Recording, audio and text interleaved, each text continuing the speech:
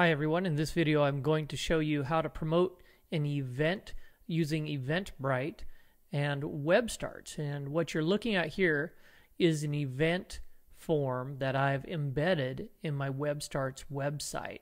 So you can see that somebody can register to attend my event directly from my website. It has a convenient little map widget over here on the right hand side, and then some sharing options along with my event details. And I'll show you how I put this together and then added it to my website to help promote my event. So the first step is to sign up for an Eventbrite account. So you'll want to go to eventbrite.com. And once you have created an Eventbrite account, you'll want to be logged in like I am now. To get started, you'll click Create Event, and I've already done that for the purpose of this demonstration.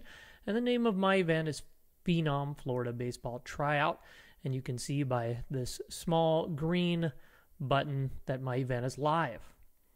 So in order to customize the information that appears on your event page, you will click on your event dashboard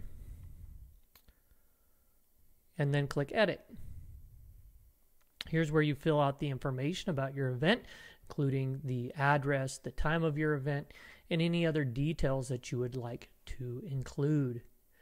When you're ready to get the widget code, click on the Manage tab and then go down to Widgets and click on the Widgets option. And then the widget option that I use for this demonstration is an event page. So I click on Event Page. Now notice there were several other options you can choose for your website, but once again for this demonstration I'm choosing an event page, and that has all the pertinent information for my event. When you're ready, select all this code. You can't miss any of it. Right click, choose Copy so that it's copied to your clipboard. Come on over to your web starts website and log in.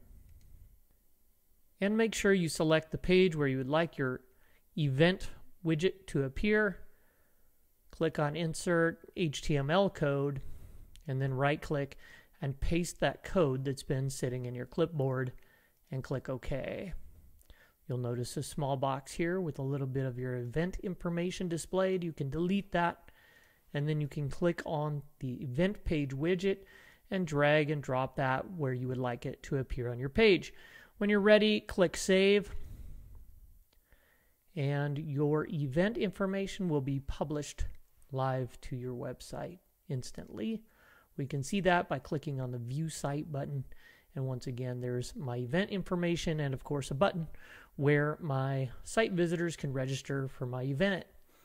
Going back over to Eventbrite, you can click on the event dashboard at any time to see how many tickets you've sold, how many are pending, and the number that are available, along with information on how many people have visited your event page and a whole lot of promotional tools. It's a great system. I encourage you to check it out, and if you're hosting events and you want to register people on your website, it's a nice way to build a contact database and present a professional event. Thank you for watching this video. Don't forget to visit webstarts.com, not only to see more videos like this, but also to build your very own free website.